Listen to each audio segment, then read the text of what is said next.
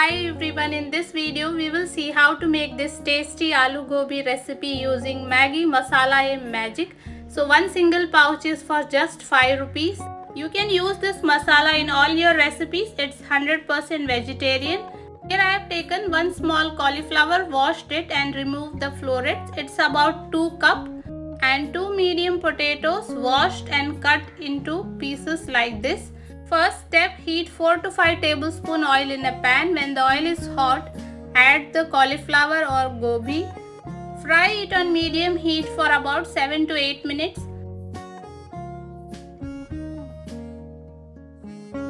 So the cauliflower is light brown in color. Take it out. In the same oil, fry the potato. So the potatoes are also done. Take them out. Heat 2 tablespoon oil in the same pan. Add 1 teaspoon cumin or jeera. Add 1 teaspoon ginger and 1 teaspoon garlic chopped.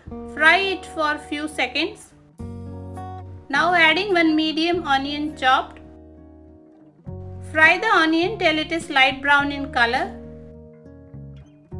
Onion is done. Add 1/4 teaspoon turmeric powder, half teaspoon red chili powder, 1 teaspoon coriander powder. Fry the spices on low heat for 1 minute. And here I have added 1 medium tomato and 2 green chilies. Green chilies are optional. Little bit of salt. This masala has salt in it, so add salt carefully. Cook the tomatoes for 2 to 3 minutes. Tomatoes are well cooked. Now add the fried cauliflower and potatoes. Mix them well. Cover and cook on low heat for 8 to 10 minutes. So potatoes and cauliflower are well cooked. Finally add 1 packet of Maggi Masala Magic. Mix it well.